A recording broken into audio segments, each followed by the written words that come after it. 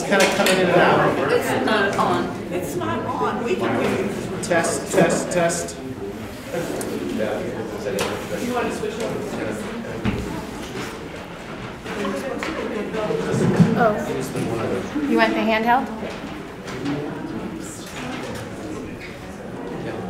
Next week. All right, thank you. Good afternoon. Welcome. Thanks for joining us this afternoon for a little brief conversation about the concert tomorrow night with the Cheyenne Symphony Orchestra. I'm William Intriligator, music director and conductor, and we're always happy to partner with the Laramie Community Library in presenting these lunch and learn sessions. This one also seems to be coming in and out. We'll make do with the microphone situation. We have a really great program tomorrow night for you, and we're going to talk about the pieces in concert order, which is rare for me. If you've been to these many times, you know. But there's so many great things to talk about and so many guests to feature in this. The program will begin with music by Aaron Copeland, his Quiet City, which is a special piece scored for just strings, solo trumpet, and solo English horn. And we have our wonderful English horn and trumpeter here from the Cheyenne Symphony. Please join me in welcoming Gina Johnson, Derek McDonald.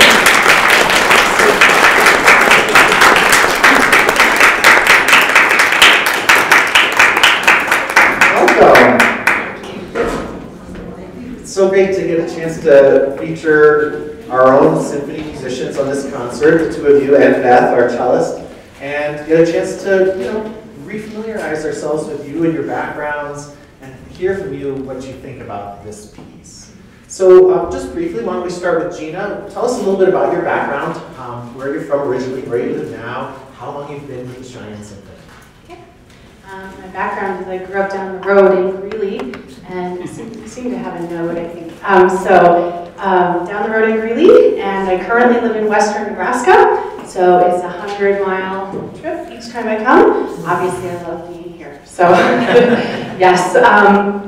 A little bit about how I got started on this thing. It's a hilarious story. I actually wanted to play the bassoon, so I started on clarinet, and I chose the bassoon, and then came to tell the band director that I wanted to play bassoon. And he said, well, somebody's already chosen that. So I guess you get the oboe or the clarinet. So I like to joke that the oboe chose me instead. And I've been with the symphony for, I think, 20 years, I think? 20-something? Yes. I don't remember anymore. And we featured you in the Strauss Concerto about 10 years ago, maybe? Yeah, the Strauss Concerto almost exactly 10 years ago. So that was a treat. That's great. And just briefly, because you did mention how you're our principal oboe, this, of course, is not an oboe. So this is like the tenor member of the oboe family. It's slightly bigger and lower voice than the oboe. Tell us a little bit briefly about the English horn. Sure. So I nicknamed this the Beast, actually, because it is a very different instrument. It requires different muscles, a whole different reed. So I am principal oboe here in Cheyenne, and down the road at Fort Collins Symphony, I play second oboe and English horn. Yeah, it is its own instrument, for sure. Yeah. And of course, it's featured quite a lot in a lot of the great orchestral repertoire, most notably in Dvorak's New World Symphony, the slow movement, but in many other great pieces, the Swan of Tuonela by Sibelius, many others. The English horn, with its special voicing and register, has a lot of prominent parts. But in this particular case, it's pretty unusual for Aaron Copeland to write a solo for English horn. And this might have been one of the first concerto-like features for the instrument ever written, if I'm not mistaken. I'm not sure, though. Do you know about that? Well, I don't know the history of English horn concerti. That I can confidently speak against. So, yeah, it's I did some research. I think this was originally written for trumpet and alto sax and clarinet and piano. So it's an interesting balancing issue with the very efficient trumpet as far as sound production. If you're talking physics, trumpet's super efficient with getting the sound out to y'all. English horn, the sound sits at my feet. And it's really an interesting challenge on this one in particular. But yeah, it's really an interesting, it's fun. It's a neat challenge. I love rising to the occasion. Yeah.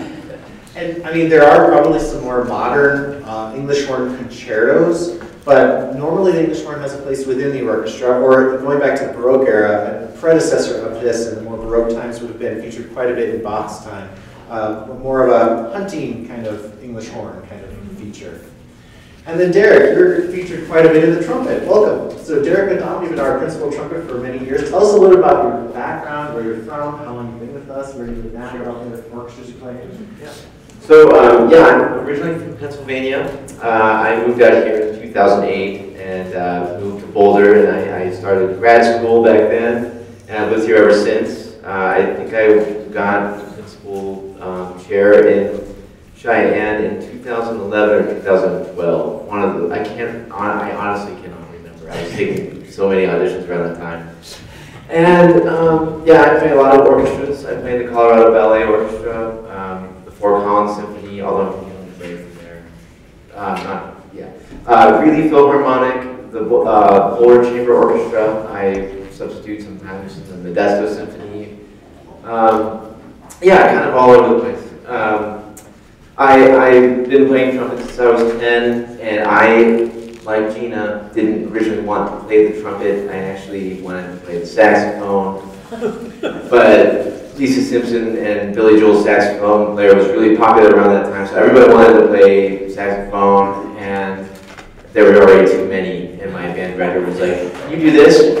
I was like, "Okay." He's like, "Take this and do this."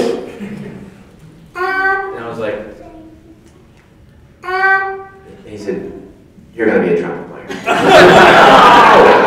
Oh, and I was so angry. Like, the trumpet was not cool. I said, "It sounds like a sick elephant." And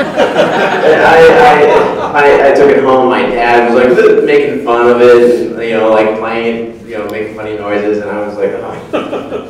So it kind of chose me as well, or my band director chose it. And I'm really happy because as time progressed, I was like, man, trumpet is a pretty cool instrument, and saxophones annoy me. I don't know, it just happens. Classical saxophone, there's something about it, you know. That's why it's very special in moments in history, like in groups at exhibitions and stuff like that. But you wouldn't want to hear it constantly. But trumpet, like, I don't know, it's cool. It's very versatile. I also do a lot of jazz. I have done a lot of jazz in the past. It's taken me many places. Yeah. Wonderful. And like in the case of Gina, I mean, to double on an oboe and an English horn, you also actually, it's interesting that many people don't realize this, but orchestral trumpet players have probably 6 or 7 trumpets at home. Tell us a little bit about why that is and what the differences are. Yeah, so like everybody's like, oh, you play trumpet, oh, that must be nice. Whenever they're carrying around a $40,000 violin, and it's like, yes, but I have like 7 of them, you know, and so it does that. It's not quite the same as a $40,000 violin that you have to really take care of forever. But we have piccolo trumpets, which is half the length of this, and it's pitched an octave higher. This is the B flat trumpet. It's kind of like the one that everybody starts on whenever they begin. So like kids in band, they play a B flat trumpet. In orchestra, I usually use my C trumpet, which I didn't even bring today. I have a rotary trumpet though, that I use on the Mozart. So a rotary trumpet looks a little bit more like a French horn where it has rotor valves instead of pistons. You know, and I have an E flat trumpet that comes with a set of different slides that pitches it in D.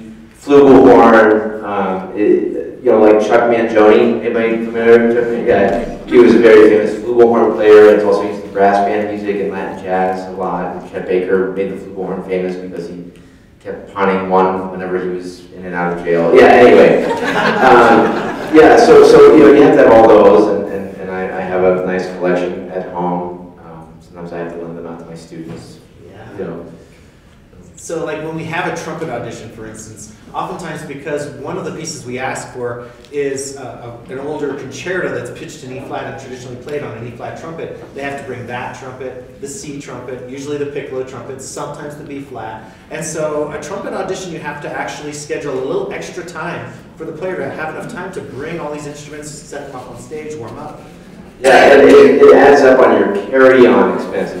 Yeah, like I have a quad case, and sometimes I have to bring like 6 trumpets or 5 trumpets, and then that doesn't fit in the quad. Then you're putting one on your seat above your head. It's a lot to kind of, and you have to have different mouthpieces for them all, and you have to keep them all fresh on your face because each one plays different, and there's different intonation, and it's a different skill set. It's kind of a lot to, yeah. And then if you don't play one for a long time, you got to clean it out. You got to make sure it works. Yeah, yeah. Well, we are so fortunate in the Cheyenne Symphony to have such wonderful players, and to have an opportunity to feature them at the front of the stage is really special. Given the nature of the title of this piece, Quiet City, it might come as no surprise that this is a beautiful orchestral nocturne. Well, then you might be wondering, why is a trumpet involved in a nocturne? An instrument traditionally associated with waking people up sometimes. That's a very valid question. Then the pairing of trumpet and English horn, as Gina said, they produce sound in a completely different way, and their tones are very different.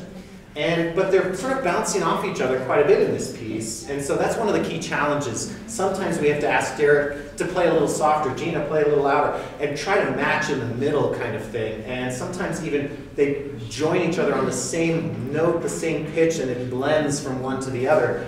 And that's, again, part of the challenge. And all of this is backed up by the strings playing a beautiful part as well. And for the performance tomorrow night, we have something extra special. We also have images of the night sky taken by local photographer Judith Myers that will be projected on the back of the orchestra shell. So to sort of put you in the mood, and to actually even to also see those the wonderful photography that Judy did, we actually will have the lights on the stage a little dimmed. So tell us a little bit about your history with this piece, because it's my understanding that most trumpet players and oboe players have played this piece a lot on like master's recitals and grad school. It's sort of a standard piece that you like almost have to play. And tell us a little bit about that. Yeah, this will be good. This is actually, I can't tell if this is my 4th or 5th performance of this. So I did it on at least 2 master's trumpet recitals back when I was at UNC, and possibly 3. You lose track after a while. And then I've also done it with symphonic band as well. But this is my first time with the symphony orchestra, and each time brings its own unique set of eases and challenges. So. Yeah, definitely. And from a trumpeter standpoint, is this piece considered super important? Yeah, I mean, this piece, I first heard of it years ago whenever I was an undergrad, and somebody, a trumpet player, was interested in dating an oboe player, and so he programmed this on his recital, and they didn't end up together. He ended up with a horn player. But anyway, yeah, so that was the first time I was exposed to this piece, and I've actually never performed this. This would be my first performance. I was scheduled to perform it with the Boulder Chamber Orchestra in 2020, but we had the pandemic, and then it was never rescheduled. So I was really excited whenever the opportunity came up to do it here. I've worked on it and I've taught it, many times to my students and stuff. But this is my first premiere performance of it, so I'm really excited to do it. Wonderful. And maybe you guys can play a little bit of your respective parts, and we can talk a little bit about maybe some of the different roles that you have in the story that maybe you're trying to tell with this piece, or any other observations that you would want to share too. Do you need a little time to warm up, or are you guys good? I'm okay. All right. Read in the water. Maybe you could start while she does that, and just I'll grab the mic and I can help you if you want to speak about it. I'll hold it up for you. Okay. One of the things that's so interesting about this piece is that the trumpet has a sort of non-human, ethereal, otherworldly kind of call. Would you say? Yeah. And it sort of bookends the piece. It's a 10-minute piece, and a lot of things happen in the middle, but the beginning and the end are somewhat similar. And it's really a special and important trumpet part, which is perhaps inspired by Charles Ives' Unanswered Question, which has a similar kind of questioning of existence kind of quality, maybe. Right. Any other thoughts about this opening? Yeah. So the words underneath the first phrase says nervous, mysterious, and what the trumpet is a character in this play that was written, Quiet City, that Copland wrote music for. It was just originally incidental music, and so the trumpet is signifying the character who himself plays trumpet, and he's a nervous person. He's battling with going between his cultural heritage and changing to be Catholicism out of being Jewish, and his whole life is changing. And so this is kind of like his beginning moments in the city where he's very scattered and not really sure how it's going, and the English horn is the complement to him playing more while the trumpet is more, I guess, kind of nervous and loud. The English horn plays kind of like the subdued character underneath his conscience. So anyway, the opening is kind of neat, and take a little bit of liberty and rubato with it.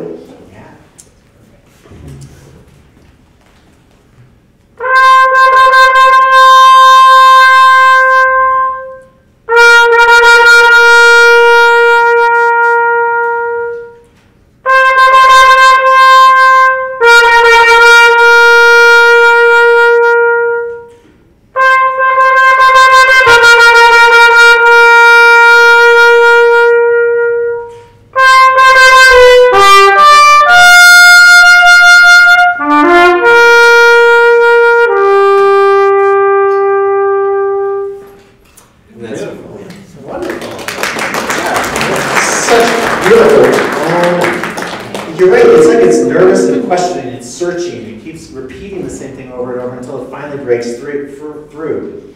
And you were talking about the character in the play, and it's interesting that it's like you said, somebody who chooses to almost change their life, adopt a more materialistic business kind of career so that they can succeed, but they have these questions in the back of their mind. And maybe the English horn is like that brother who didn't do those things. I think there was some kind of brother in the play.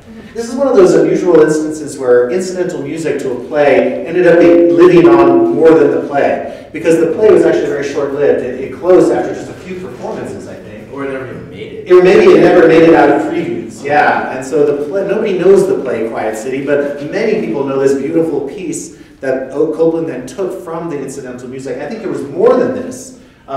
Quite a bit more, and as Gina said, it was originally scored with saxophone and clarinet and piano, maybe some other percussion too, I can't remember now. But then he took that, the essence of it and created this gem of a 10-minute piece. So then, Gina, tell us a little bit about some of your responses musically. What do you think your English horn solos are saying or complementing or doing?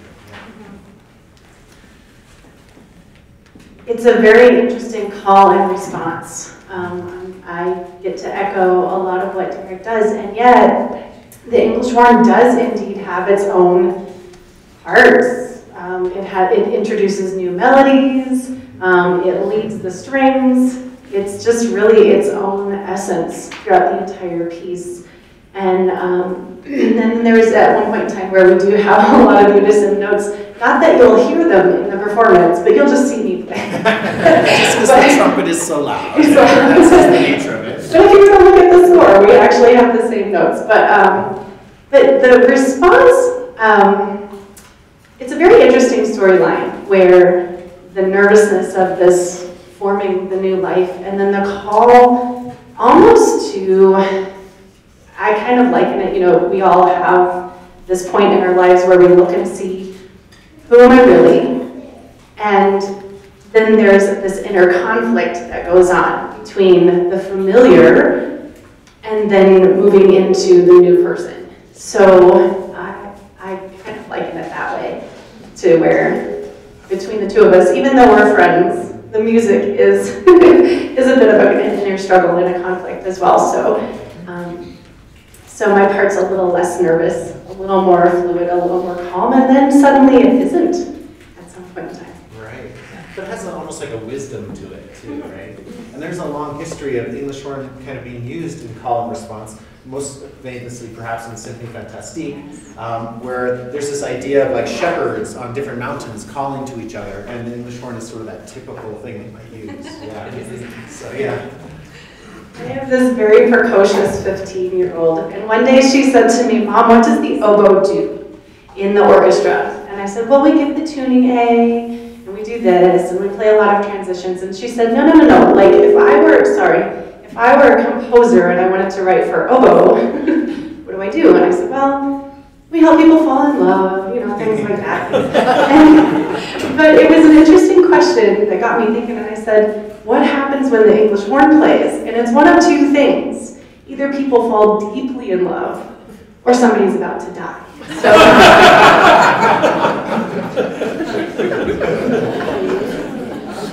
Not here. Not here.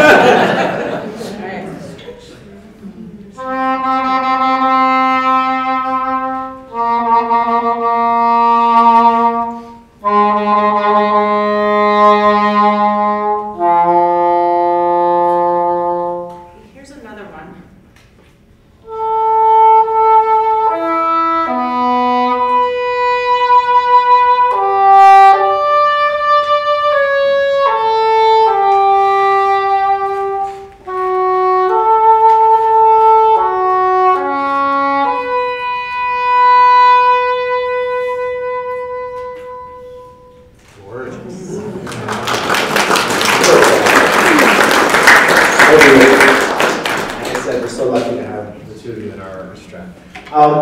Yeah, there's, you know, underneath these two solo instruments, the strings play some of those beautiful, kind of open-sounding Copland-esque chords that have that sort of quality that sort of almost paints a landscape. You know, from his sort of Americana phase from the 1930s, 40s, and that's right around the time that this was written. So it's not like the strident early Copland when he was finding himself and trying to incorporate modern jazz into orchestras. And it's not like the later Copland when he, you know, kind of was a little disillusioned and kind of, you know, put in his place by Senator McCarthy, and then he kind of got a little bit down on things. This is in that prime type of era of Copland where he wrote really this gorgeous music. And, you know, the fact that it's a nocturne, but it's about a city is interesting. So there's something in the preface to the score that makes it sound like it really is kind of a musical nocturne of a big city, like New York City, but in the streets alone. And, you know, there's still a lot of life there, and you're lost in your thoughts, and there's kind of a urban landscape in the background. And so you can kind of picture that, perhaps. It'll be very different than the starscape that we'll be projecting on the back shell, but it'll be, you'll hear it still in the music, I think. Yeah. Anything else that either of you would like to share? Gina? Bravo to you both. Thank you so much. Let's give them a round of applause. Thank you.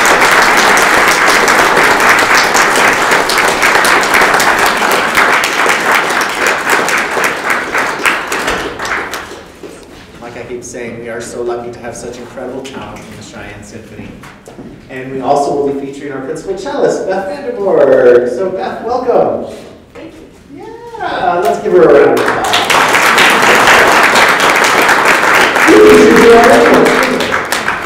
Well, as part of your Helios trio, you and two others played the Beethoven Triple Concerto not too long ago. And yeah, tell us a little bit about your background, where you're from, what you do now, how long you've been in the symphony, and just because I know the answer to this question, tell them also about some of your other interests and hobbies. Hi everybody. My name's Beth. I'm a cellist. I grew up in Los Alamos, New Mexico. Heart of cello, right? Yeah. My mom was a pianist. My father was a scientist. And you're good. Okay. My mother decided I would play the piano first of all, so I could learn to read music. And then when I did, I was given the opportunity to choose any instrument that I wanted, and I chose the trumpet. This is my recurring theme. My favorite instrument, and so you can imagine me as a kind of feisty elementary school kid with my trumpet in New Mexico. My favorite hobby after school, because we lived at a four-way stop sign, was to try to disrupt traffic with it. So when I turned 11, I went to see what my present was going to be, and it was a cello. The trumpet was gone forever. They took it from me. It was confiscated. Well, I had mixed feelings, but I showed an immediate propensity for the cello, and I got to be quite good at it early on. So, my high school years, I'd have, in New Mexico, we'd have Wednesdays for skiing, and then Thursdays would be my cello lesson in Albuquerque, and so I only went to school 3 days a week, and it seemed pretty great. So, from that, I went to school at Rice University as a college student, a double major in chemistry and music. And in my second year at Rice, a quartet came from New York City, and the cellist really liked me. And he said, we give you a free ride to Manhattan School if you'd like to come. And so I thought, I guess I'll try it. So I went up to Manhattan, I left chemistry behind, and then it's been cello ever since. So I studied back east. I met in my early years in college. I went to a summer program, and I was assigned to a string quartet with this really cute violinist who became my husband, and he still is. So we were assigned together. Then various jobs here and there. And my last one, which I just absolutely love, is here with the Cheyenne Symphony and as cello professor at the University of Wyoming. So that's my story. And your husband, John, is also on the faculty. Yes, my beloved husband, John, is on the faculty, a violin professor. So here in Wyoming, I teach cello. I play in a lot of orchestras. I do summer festivals in North Carolina and in Virginia. But I also like sporty things. And I'm happy to be honored to report that I was chosen through a race to represent the state of Wyoming in the National Senior Games in cycling.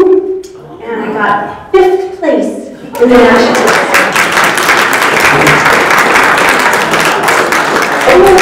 Yes, and I have a horse. I love horse stuff. In fact, I might have told this story before, but when I was in high school, I said to my mom, I'm too busy for the cello. I want to do my equestrian stuff and just stick with that. I was the state jumping champion in New Mexico in high school. And my mom said, honey, the day you quit the cello is the day we sell your horse. So I stuck with it.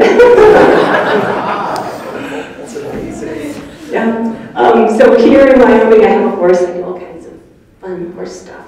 And it's not the only horse-back riding thing that you've done recently. I'm thinking about the picture of you near the pyramids.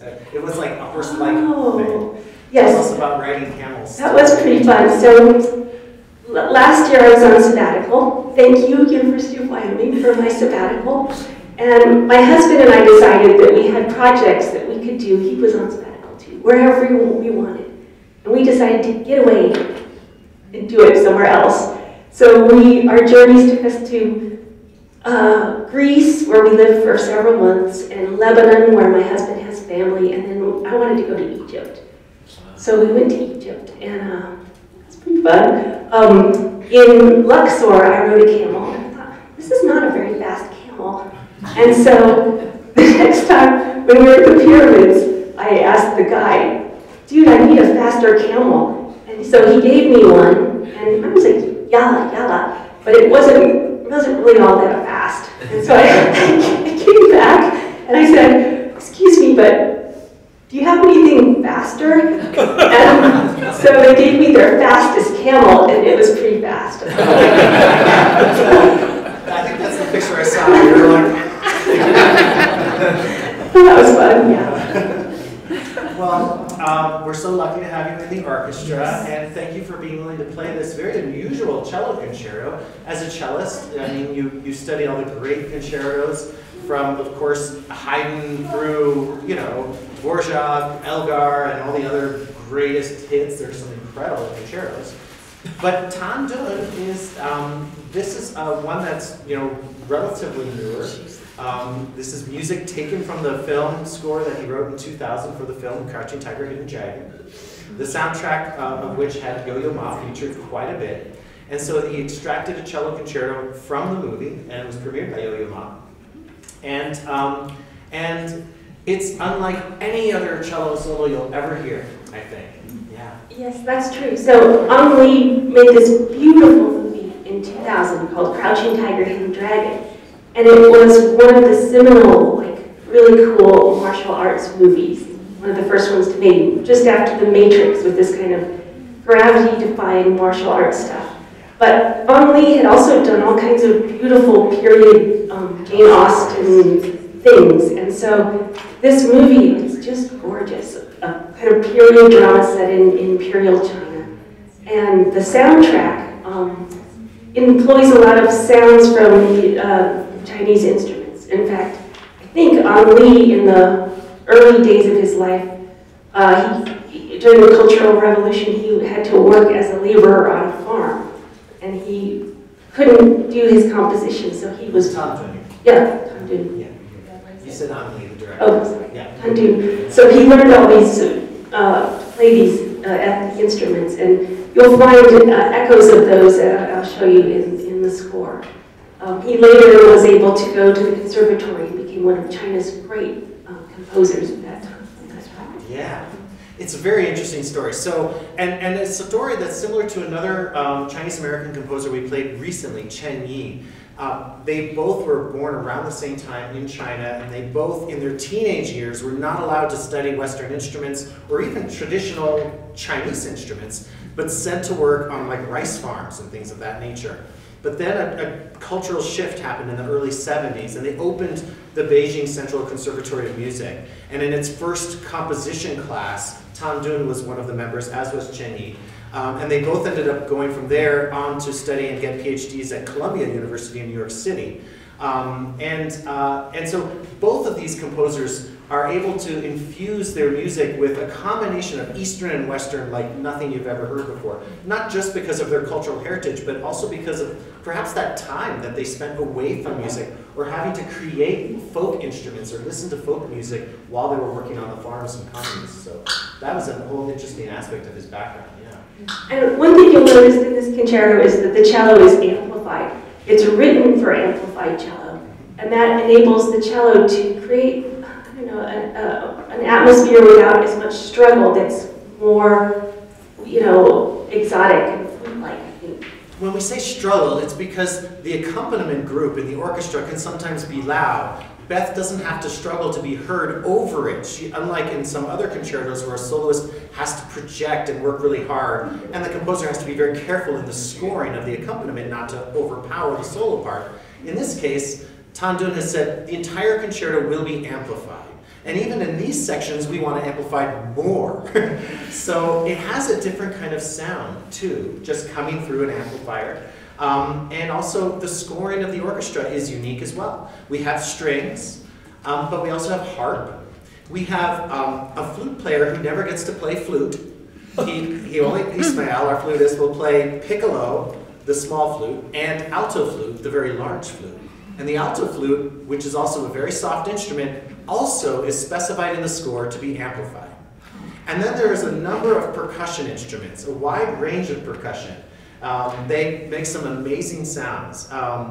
So we can talk about that a little bit more. Do you want to play a little example or tell us a little more? Yeah, I'll play maybe a bit from the very opening. It's kind of a solo cello soliloquy, but as you'll hear, it sounds very disturbing. Yes, definitely.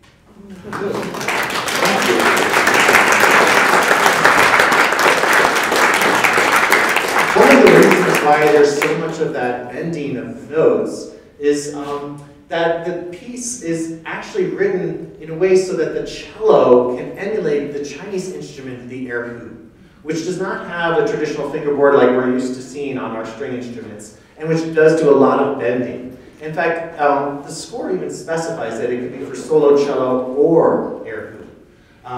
The erhu instrument has a totally different kind of look and sound, but we're trying to almost emulate that here.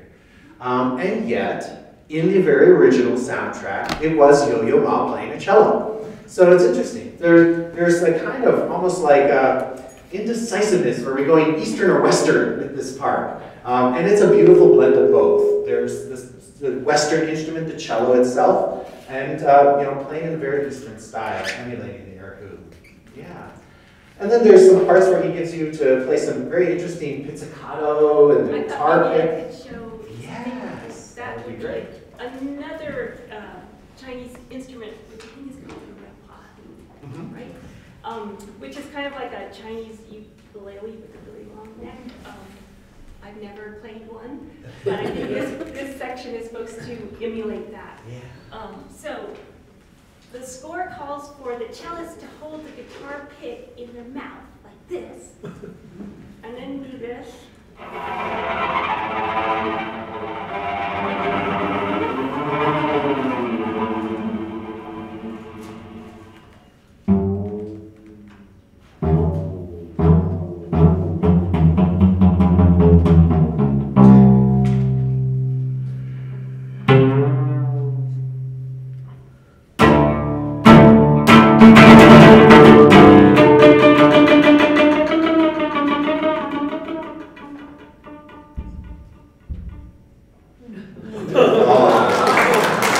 And is this your first time playing the guitar pick? Ever? Yeah. Yes. It's your first time playing the guitar pick. Wow, look at the guitar pick. Yeah, that's pretty cool too. And there are some amazing cadenzas where Beth plays by herself, or in one case with a sort of background of the orchestra and a particular percussionist. So there's, but then there's a whole other extended cadenza, and it's all written by Tom Dunn. And some of the techniques involved in that are pretty extraordinary as well. Anything in particular you want to demonstrate from either of those cadenzas? Well, the first one he's talking about, that's the duet with the tar, is going to be fun because Tan Dun asks the tarist to come out dancing. Yeah, so the tar is a kind of talking drum that can make a different pitches.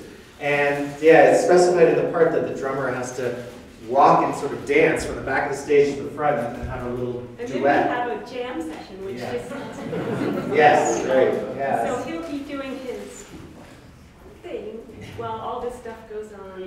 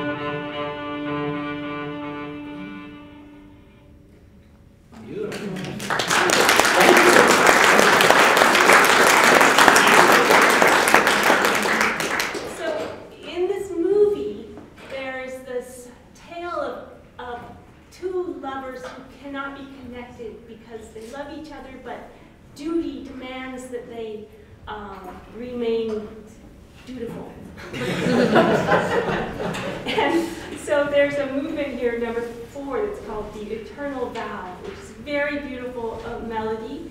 And at the end of this soothing melody comes a kind of jarring cadenza. So be aware.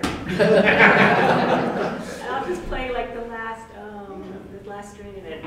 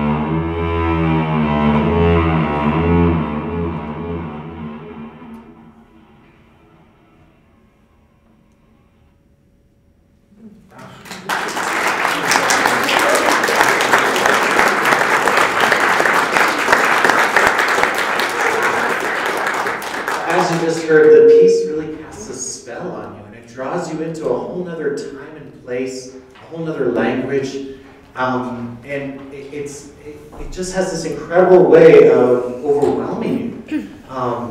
It's absolutely gorgeous. Bravo. And also, you notice some very unusual techniques there, right? That's not just in the solo cello part, it's also in the orchestra part. Many times the string players are playing on the bridge, or they're slapping their strings with their left hand, or they're plucking with their left hand instead of their normal right hand. In the percussion section, there's a very unusual percussion instrument, well, 5 of them really, 5 separate timpani drums, each with an upside down suspended cymbal on it that then is played by a bass bow, you know, the bow of a string bass.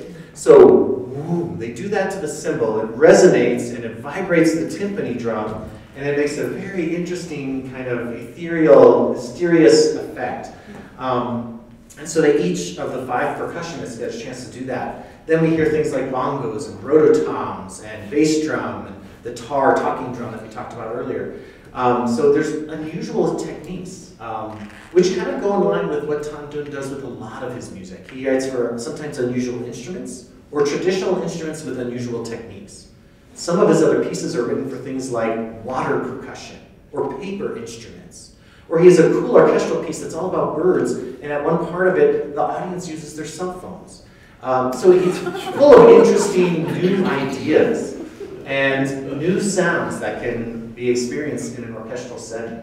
So this is really exciting. I think this might be one of our first times as the Cheyenne Symphony playing music by Tan Dun. So it's really, really exciting. Other things that you wanted to mention, Beth? No? No, it's going to be great. It's going to be great. Yeah, bravo. You're so fantastic, and it's great to feature you in this. I might be second guessing our audience, but I was wondering if they might be wondering about your instrument. But just because string instruments oftentimes have an interesting provenance and you know, or sometimes really old or anything. Anything special that you want to share about your instrument or your bow? Or? I'm playing on this beautiful Italian cello, which is from 1870. It's a Vincenzo Postiglione, and I got it, I don't know, 25 years ago when it was still possible for a poor person to get an instrument. And in those days, I'm sorry to say, I did sell my soul a little bit to get it. I think I got it back, though. It's beautiful. Yeah, you have such a distinctive, great sound. And it's partially the instruments, but well, again, we're so fortunate to have you in the orchestra. Great to feature you. And thank you for taking on this challenge of a piece which, like I said, I'm sure you never had studied before I asked you to play it, and is all new, right? Yeah, bravo. Yeah.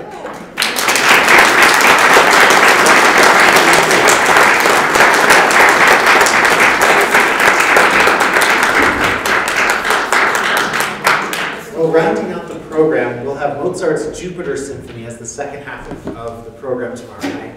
And this is a piece that obviously in its nickname, Jupiter, ties in with our season theme of the universe and stars.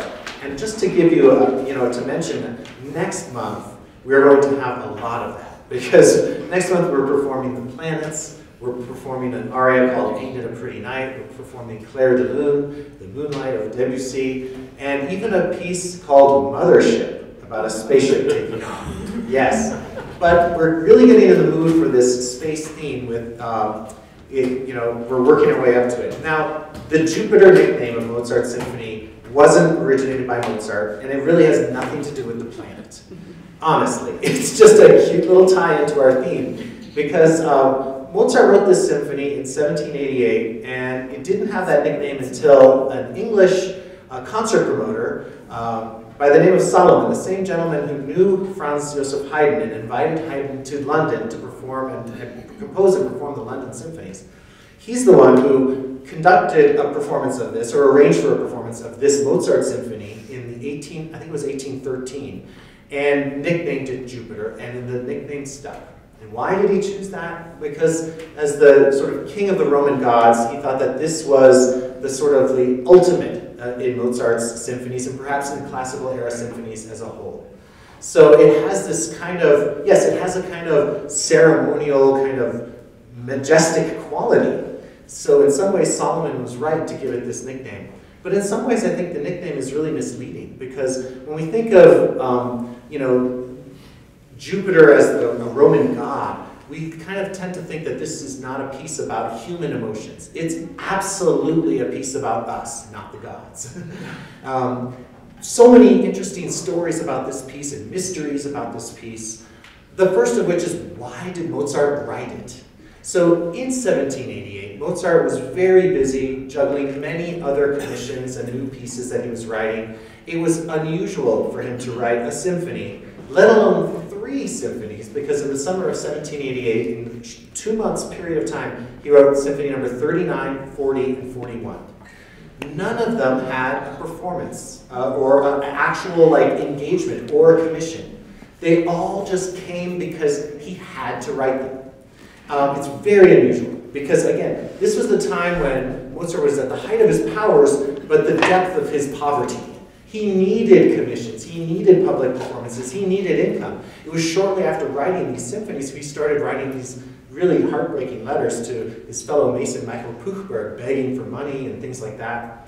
So it's a mystery that Mozart would take the time to write these 3 gems, his last 3 symphonies, although he may not have known that they would be his last 3 symphonies when he wrote them.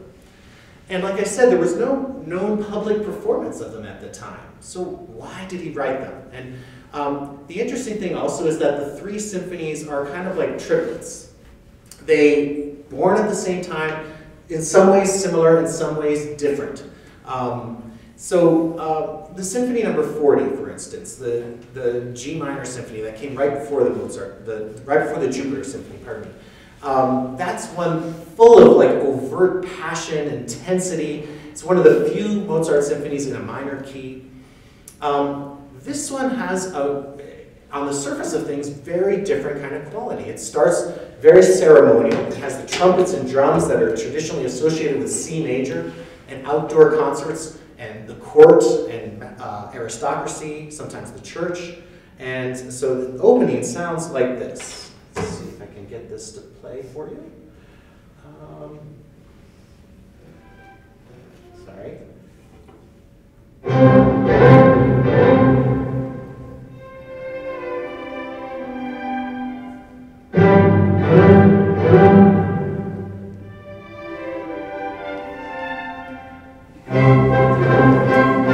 It's got that sense of excitement but calm, you know.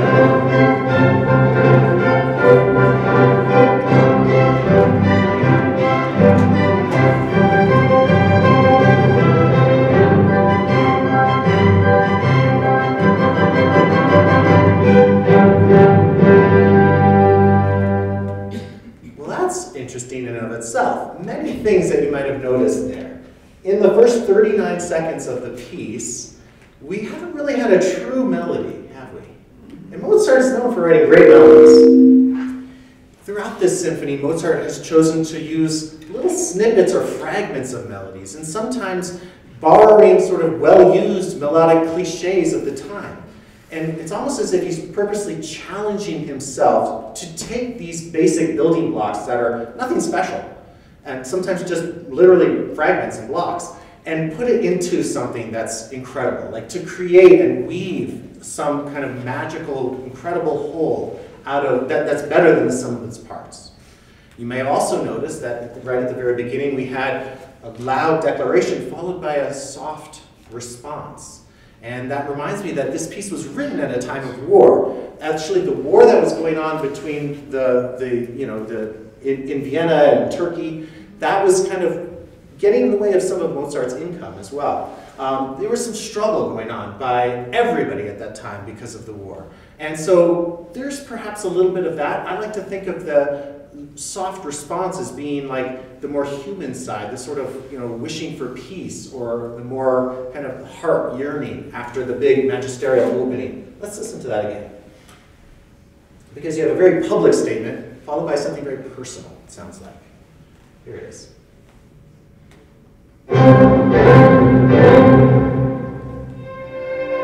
Almost like a whimper here, right?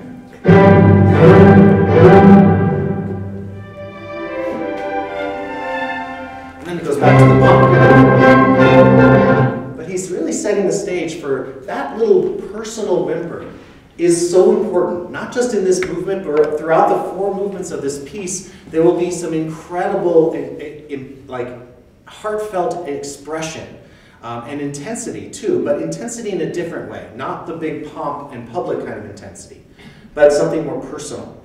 You also notice that it stated something, bam, bram, bram, ba ba da da da dee da, and then it raised up a pitch, bam, bram, bram, ba ba da dee da dee da. Well, it's interesting that Mozart does that in almost every movement of this piece, where he'll state that little fragment of a melody and then play it again higher, and then start to vary it right away.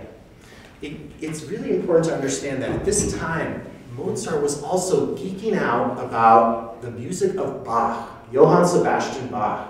And so he was studying Bach's music, and he was fascinated by the idea of counterpoint and variation.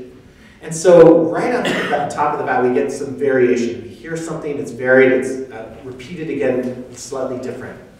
Well, throughout this symphony, but especially in the last movement, he's going to experiment more and more with different lines, working musical lines, playing together and doing unusual things. The last movement of this symphony is considered by many scholars to be the greatest example of counterpoint in any symphony ever written, because he takes 5 little tiny musical fragments. Well, some of them are a little bit more than fragments. The very first thing you'll hear is ba-da-dee-da, which was a well-known little melody at the time, used by many composers. But then there are things like ba-ba-ba, ba-da-da-da-da-da-da, and ba-ba-ba-ba-ba, or be-ba-be-ba-ba-be-ba. These little tiny snippets, he actually weaves into one of the most incredible symphonic movements ever written, from a standpoint of counterpoint, from a standpoint of expression.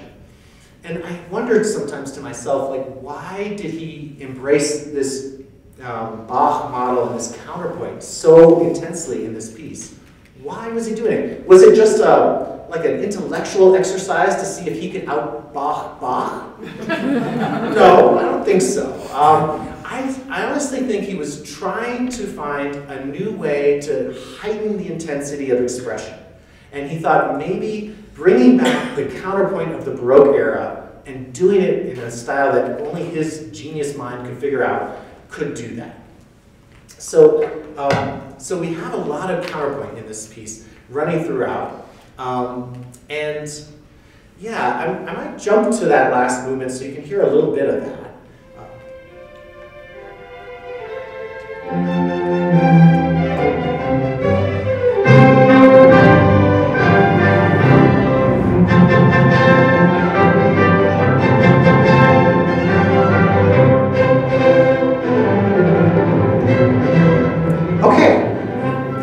It's like everybody's playing the same thing, right? He's sort of establishing a baseline, and then he's going to go off the deep end from there. First, there's going to be a little fugue. Different instruments of the strings come in, one after another, separated by several bars.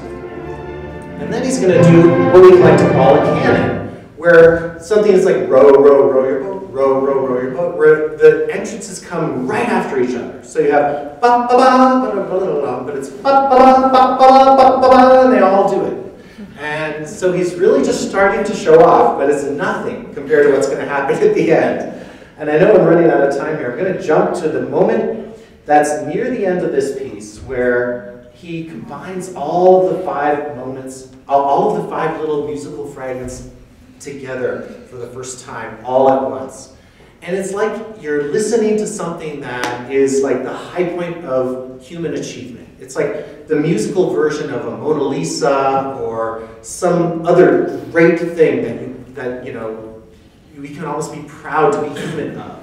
You know, whether it's the Sistine Chapel ceiling or something like that. So we're coming up to that moment, and it's brief when he does this. The thing to remember is that this is not just an intellectual exercise. This is his way of trying to bring out more intensity in the music. And even if you're not aware of it all, you can kind of feel something in this music that makes you want to be more alive. It makes you happy to be alive. It's thrilling. So here it comes.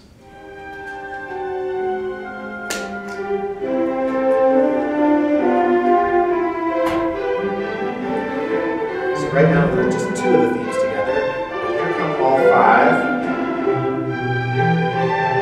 Right here.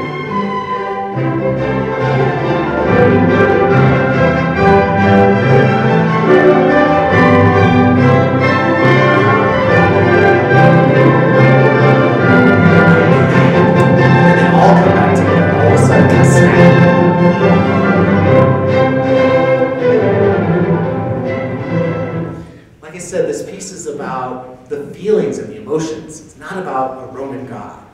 And throughout the movements, there are other parts of incredible intensity, parts that sound very much like Don Giovanni, which was his opera that had just been written and premiered in Prague and then performed in Vienna. There's an incredible part in the second movement where there's this turn to the minor, and it's just these series of chords. It almost sounds either like Don Giovanni or his Requiem, where it's passionate and intense. And so there are really good reasons to think of this as maybe one of the greatest symphonies ever written. And I know I'm running out of time. I wish I could geek out about it more and more. There's a lot more to tell you about it.